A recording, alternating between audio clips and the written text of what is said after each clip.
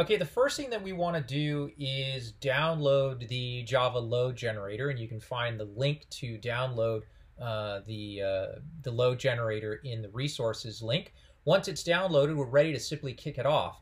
And when you kick it off, you basically specify what nodes you want the load to run against, the number of threads that are going to do writing, and the number of threads that are going to do reading. And there's obviously a little bit of prep work, some tables that need to be created, etc. But once that all happens, within a couple of seconds, you'll start seeing load running against the system. You can see there are already reads and there are already writes being logged against the system in our output window. Now let's bring the web UI into focus. And again, we're running locally, so it's basically your local host IP, port 7000. And if we click on the tablet servers icon, we can see our 3-node cluster running. And you can see that there is load running against it. You see the read and the write columns have values in there. Fairly well balanced. It means that each node is participating roughly equally in servicing both reads and writes. The next thing to do, now we're in the green terminal, what we want to do is actually bring down one of the nodes, and we're going to remove node number 3 specifically.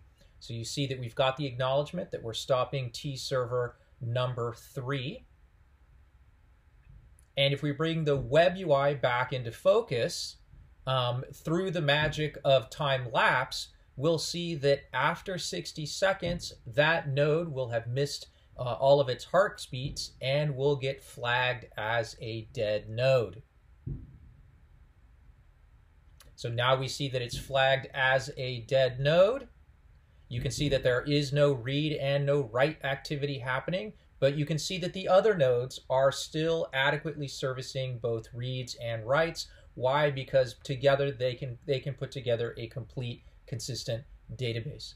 Now let's restart node number 3. So let's get that node back into the cluster. Let's start rebalancing the node, getting the data that it's missed back into it. You can see that the T server is now back online. It's got a PID number assigned to it.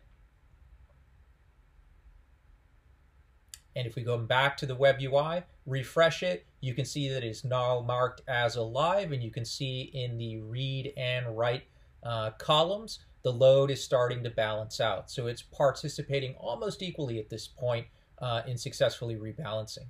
Now let's add a 4th node. So now let's expand our 3-node cluster into a 4-node cluster. So we've got the acknowledgement, we're adding a node, we get the we now see that our node number 4 has been assigned a PID, and if we refresh our web UI, you can now see that 4th node has joined our cluster. So that's an example of how you can horizontally scale a cluster while you have actual reads and writes running against it without any sort of errors. All the rebalancing is happening transparently behind the scenes, and you can see in the read and write columns that the 4th node is already participating because it's very quickly gotten the data that it needs.